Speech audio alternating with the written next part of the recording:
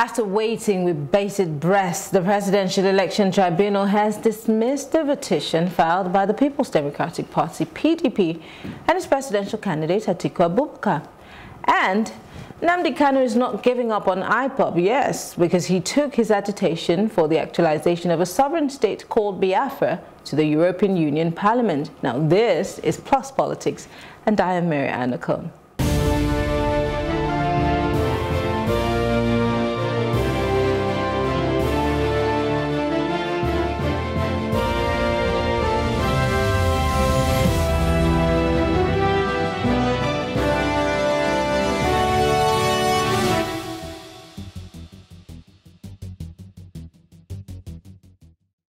After weeks of waiting and anticipation from both the APC and the PDP, the Presidential Election Tribunal rules in favor of President Muhammadu Buhari. The judgment by the 5-member tribunal was read by Garba Muhammad. The tribunal ruled each of the 5 arguments by the PDP and Atiku Abubakar against them. Well, some of the results of the ruling was expected. Well, I'm no fortune teller, and that is why I'm being joined by Raymond Kanebe and Segun Shopitan to discuss the ruling. It's good to have you guys join us. Thank you. So I'll start with you, Raymond, because you're a lawyer and you've been involved in some election petition at the state levels, I guess. So you have an idea of how this process works. Sure. Of course, if you are of the Atiku camp, you would be very hopeful that something good will come. You wouldn't go to court if you already know that you're going to lose, I'm guessing. But there's some of these rulings that some people say they already saw it coming, and there's some that a couple of people are saying we need to proceed to the Supreme Court. Give us a basic knowledge of what actually happened, because we were watching all day. Okay, well, thank you very much. Just as you said, naturally the petitioners would have expected that the petition would turn out in their favor, but then wishes are not always horses. Basically, petitions are judged by their grounds upon which they are predicated, and then the reliefs that the petitioner is seeking. Now, when you look at the grounds of that petition against the reliefs that was sought by the petitioners, those who understand how the process works knew that it was not going to fly, because one, the petitioners were talking about electronic transmission of result. Well, that was an issue for a long time. If there was a server or there was no server. Exactly. You know. Exactly. And you saw what the court has come out to say today, because what they were saying was not captured as it were today in the body of our laws, right? So the INEC guidelines and the Electoral Act has no provision for electronic transmission of result. Everything that has to do with result from the polling unit up to the ward, up to the local government collation centers, and to the states, and leading up to the national collation center is a manual process. And that's why, if you remember, during the election period, you had people coming from recs, returning officers coming from different states going to Abuja to submit their result. If the process were an electronic process, of course, they wouldn't have to take all those trips to Abuja. So on that score, the petition was bound to fail on that leg. And then when you look at the issue of qualification of the president of, the second respondent, Muhammadu Buhari, which was another, what many persons perceive as a relatively stronger leg of the petition, given the certificate saga, Cambridge, Army Board, and all of that. But fortunately for the respondent, and unfortunately for the petitioners, the section 318 of the Constitution that defines what is a school certificate gives it a very wide meaning, right? So the law says a school certificate means SSCE certificate, first school leaving certificate or its equivalent. And that equivalent went as far as being described as the person who having held a public office, or he can read, he can write, or any person who INEC feels is qualified to run for an office. And when you look at the fact that Buhari has rolled his contract as a military leader in the past, and he went to Sandhurst to train for his military school, and a whole lot of other qualifications, of course, it's beyond doubt that he is qualified to contest for, according to the content of the Constitution, right? So, and then the petitioners were also saying that Mr. President was not did not score the majority of lawful votes cast, and then they also made allegations of criminal nature against certain persons who were not joined as a party in the petition. Yeah, and the court is saying that they were not able to give enough proof. Yes, I was leading there, because if you make criminal allegations against persons and you don't join them in that action, they are not going to succeed, because it will be against the right of fair hearing. That if you say they did this, they ought to be heard and say, yes, I did this or I did not do it. So you can't make allegations against persons and not make them parties to the petition. And that's why you saw several paragraphs of the petition that bordered on criminal allegations had to be struck out. And then in the event of those paragraphs having been struck out from the petition, naturally it affects the life of the petition, because every evidence that we are led on those allegations naturally went to no issue. So when you now look at how the different legs of the petition were crippled, either on technical grounds of legal practice or even lack of sufficient evidence, it was always going to lead to the determination of the tribunal. But then I had thought that the court would have made some more progressive pronouncement on certain issues, like for example the issue of the card reader and the process of accreditation of voters at elections. Now in 2015, there was an amendment to the Electoral Act that deleted section 52, subsection 2 that was contained in the 2010 Electoral Act. In that act, it said there shall be no electronic voting as a 2010 amendment to the act. But in 2015, there was another amendment that deleted that provision and now inserted a new provision that voting shall be according to the procedure laid down by INEC. It triggers the question, where is that procedure contained? It is in the INEC guidelines. And the guidelines was issued pursuant to the powers given to INEC by section 153 of the Electoral Act. So I had expected the Court of Appeal today to say, okay, in the event of the amendment to the Electoral Act in 2015, having given INEC the powers to lay down the procedure to conduct election. So the election ought to be conducted in line with the provision in the guideline.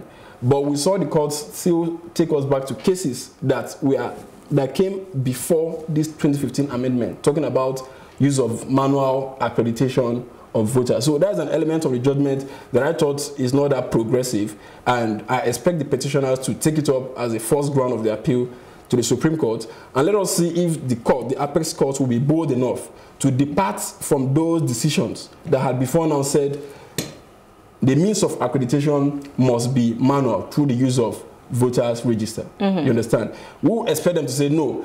It was because of the mischief, because of this high spate of electoral rigging as elections. Manipulation. Yeah, so the JGA-led INEC said, no, let us deploy some semblance of technology and let us limit the accreditation process electronically, so that if 50 persons were accredited by the card reader, we can't expect more than 50 results in the result sheet for that unit. You understand? So I would expect the Supreme Court, in the event this issue comes before them, to make a definite pronouncement, so that going forward, we would know that we have moved beyond that era where we had to do things in a manual way. Shagun, he's made very interesting points, such as the Supreme Court or the Appellate Court be bold enough. I want to underline the word bold. If there be a vagueness in some of these pronouncements, what should we be expecting from the Supreme Court? And in terms of, you know, some of these pronouncements, can they really hold water if they be taken to the Supreme Court? Well, I mean, first of all, I'm not a lawyer. I know. So I need to make that clear. But, I mean, we're knowledgeable enough about how things run. We've witnessed these things. And we participate in elections. We participate in elections. We've seen cases go to Supreme Court. We've had conversations with lawyers, and he's here. He will attest to what I'm about to say. The case will go to the Supreme Court, I expect. I think it should, so that we can enrich the process and determine certain issues, take them out of the realm of conjecture and debate. Because once the Supreme Court makes a pronouncement, it becomes part of our law, right? So I hope that PDP and Atiku will take this to the Supreme Court. However, I don't think that much will come out of that, and this is why I say that. Typically, my understanding of how in terms of hierarchy of the courts, how they run is the Supreme Court will be examining the decision made based on the reliefs sought and looking for errors in law. Like, okay, yes, you made a mistake in looking at it like this. Why didn't you look at it like this? The Supreme Court cannot add to what the PDP has presented to the lower court. So it will be very, very difficult. So the point that he made, great, you know, that would be ideal. Would like to get a pronouncement, a definite pronouncement on the card reader. Can we, using the instrumentality of the Supreme Court, make it a part of our law? So that it's no longer optional. Because right now it still is, right? But unfortunately, I don't think that the PDP and Alhaji Atiku made an issue of the card reader matter in itself. It wasn't one of the issues that they tried to determine. I think they did. It was. Okay, so actually, they did talk about it. Yes. If they did, yes, then it would be fantastic. Because I think that that's something that the Supreme Court can then make a clearer declaration on. Beyond, and I guess that's why he's saying that, beyond what this court has done is to say, you've not presented enough evidence for almost everything that you've asked me to declare on your behalf. You haven't proven it beyond reasonable doubt, right? Which is fair. Now, the Supreme Court can go a step further and say, well, yes, you didn't prove this. However, this is in the best interest of society. They rarely do that. But it will be very, very good for us to see that happen, so that pending when President Buhari eventually, hopefully, signs the 2015 amendment, you know, the 2018 amendment to the Electoral Act, pending that time, that at least our laws, our election laws, are improved to a certain degree. So that, you know. And you just made mention of something which I like to pick up on. They rarely do it. And so we look at antecedents, whether we like it or not. If the Supreme Court rarely thinks in that direction, why should we be expecting that something magical will happen to change that stance? I'm just wondering, if they don't go out of their comfort zone to make such corrections, why should we be expecting any? Well, I would think, given the peculiar circumstance of this, of this case, I'm sure most cases are peculiar in nature. No, I mean, they might want to, because especially when why it I'm comes saying to that is election because tribunal cases. I know the Supreme Court, they rarely want to depart from their previous decision, so they will not disturb the state of the laws. But what is before us is a clear position, one of the exceptional cases where the Supreme Court would have to overrule itself, which is what? When there has been a change in the law. Now, most of the authorities that their lordships of the Court of Appeal we are reading out today, we are based on the 2010 amendment. The cases of Okon, Omana, Elechi, Ocha, Elechi, Faleke, they were all cases that were decided based on the 2010 amendment to the Act. But there has been a 2015 amendment that now said voting shall be in line with the procedure laid down by INEC. And in the final address of the petitioners, which I had the privilege to look at, they made a serious case of that, telling their lordship that, my lord, these cases are no longer valid for the times. They are valid to the extent that they were decided based on what the law was. But as of today, there's a new law. So those authorities will no longer be valid authorities. So this is a case where the Supreme Court will be said, okay, let us look at, oh, there has been a change. So this change might alter our previous decisions, right? Because the principle of stare decisis, that is the binding precedent of the Supreme Court decision, is based on similarity of facts and similarity of the law. You understand? So those authorities might not be valid, might not be opposite for now, because they were predicated on a law that has now been changed. So I would think the Supreme Court might be tempted to. I want to push further. Again, I'm not learned. Shegun and I are on the same level. But in this instance, when you're taking a case to the Supreme Court, I just want you to educate me and whoever is watching. Okay. Do you have to bring fresh or additional facts or proof to buttress your point or what you did at the appellate court, or it's just going to be determined based on what had been presented at the lower court? Okay, well, the appellate system, the appellate process is, we call it, it is not a retrial, it is rehearing. You understand? So what the Supreme Court will do is just what the petitioners will do now, who will now be the appellant. They will look into the judgments of this court and identify errors of law, errors of fact, or what we also call errors of mixed law and fact. They will now form what we call grounds of appeal. Their lordships erred when they heard that the 2015 Amendment to Electoral Act is not to be used for this election. Their lordships erred when they said the card reader would not be used for accreditation. These are issues of law and mixed law and fact. Their lordships erred when they said we did not lead enough evidence to vindicate our allegations. These are grounds of complaint. So they will now flesh out an issue out of it and submit to the Supreme Court. Maybe they will say whether in the light of evidence they led at the Court of Appeal, whether the Court of Appeal was right in holding this is in form of a question. So they will advance argument in furtherance of that proposition. While the respondent, that's Buhari, INEC, and his party, will also argue in the obverse, trying to support the decisions of the Court of Appeal today. You understand? While the petitioners will argue against this. So the Supreme Court will just compare their arguments and then look at the decision of the Court of Appeal today and see whether the complaints made by the appellants are actually accords with the position of the law, and then make a finding either for the appellant, either affirming the Court of Appeal decision or setting it aside and making their own findings of fact and law. So since this case is out of court, we can actually piece it, tear it apart. Yes. Let's start by looking at some of the mistakes that you think were made. For example, I've heard stuff like, in fact, we were even talking about how many witnesses had to be called to the stand. And we know how much time it is to take for an election tribunal to hold. Yeah. Let's start with that. Calling witnesses from how many local government areas again? Well, yeah, 720,000 polling units. So there was a limit to how much they could have done, in the circumstances given the sheer size of the country, geographically, structurally, process-wise. The process itself is massive, right? So there are some limitations there. But I think they could have done better in terms of representation of the areas where they felt there were significant malpractices. They didn't present enough witnesses from those places.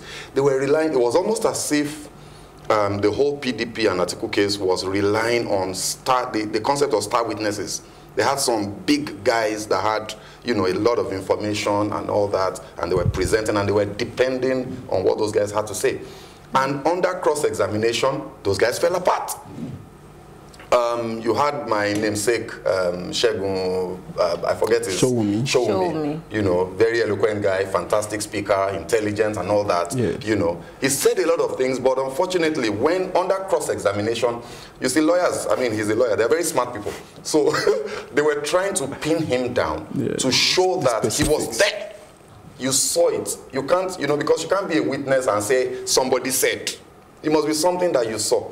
Right, so he was now left with having to rely on situation room reports, which is a completely different thing from I was there. So if the PDP had, for instance, brought in a whole lot more of their polling agents from, let's say, we've got 36 states, take 2 or 3 local governments in every single state. Make sure you represent every state. They didn't. There were 17 states that no witnesses were called from. 17. That's massive, right? So it made it easy. They made the job of the judges a bit easy, a bit too easy. It was too easy to say, you didn't try hard enough to prove your case, So that's one. And then I think even from the very beginning, from the kind of statements that Alhaji Atiku Abubakar himself made when he was declaring that he was going to go to the tribunal, I thought, oh, come on, you can't come from that angle. So there were some almost emotional basis for some of their angst and for some of their displeasure. Like, for instance, saying something like, how can the president win 1 million votes in Borno when Boko Haram is there.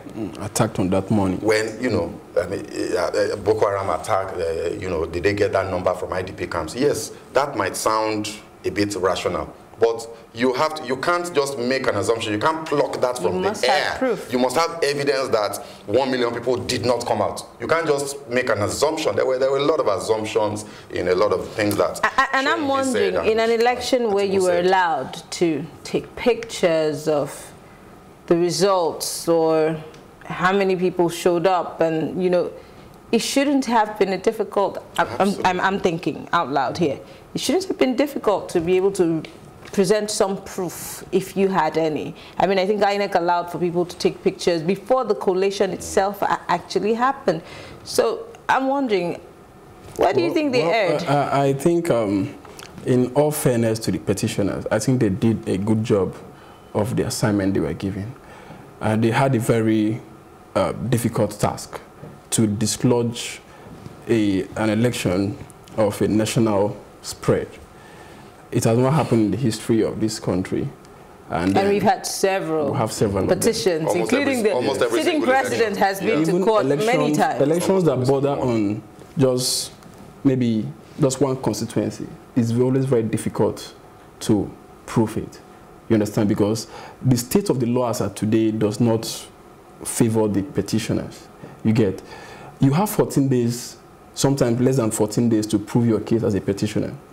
Most times, you cannot go to court to challenge an election without having seen documents. You understand? So, election is announced, results are announced today.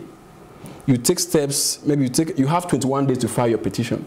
Most times, INEC withholds the document you need for you to maybe flesh out your case. The electoral forms, voters registers, and all those materials you need to contest an election. They withhold it from you. Maybe when you have scarcely 9 days to the expiration of 21 days, they give it to you. What can you do in just 9 days? Before you struggle to analyze the document, to get your case laid out, you're already handicapped already. So when you are able to now get the petition to court, you have less than between 10 to 14 days. If you are challenging an election of, let's say, of a national spread like this, where you are challenging over 120,000 polling units, how many witnesses can you call? Cases in court turn on evidence and not sentiment. Though there are lordships on the election, they might be watching, seeing where people are taking ballot boxes in the comfort of their homes. But when they go into the chambers and sit as judges, they have to deal based on facts before them. He mentioned about Shoumi, Osita Chidoka, and other persons who we call in law as omnipresent witnesses, who say, I was here, I moved around. You can't, how much can you move around? So your evidence should be limited to what you saw. So if you spoke about what happened in the whole of Lagos State, but you are only present in 10 polling units in Lagos State, the evidence you led in the other polling units will go to no issue. So if in such a situation, what would the petitioner do? So that's why I think the bulk has to stop right at the bulk of INEC. I've argued in the past that it is almost an exercise in futility to go to the court challenging an election, because I understand how the system is. You can't win it. Even though you win at the first court, at the Court of Appeal, they might look at Osun, what happened in Osun State. At the Tribunal, the guy won, Court of Appeal, Supreme Court, and today he's not the governor. You understand? So let INEC get it right from the start. Let us put in place a legal framework that will make the electoral process more seamless. I'm sorry, I don't want to sound like a preacher of doom, but I feel like I've heard this before. Let INEC do this. INEC needs to do this. We say this after every election cycle. Yes, we say INEC needs to do this, and then we come back and we repeat the same thing. And after that, so for me, I don't know, is this enough? Yeah.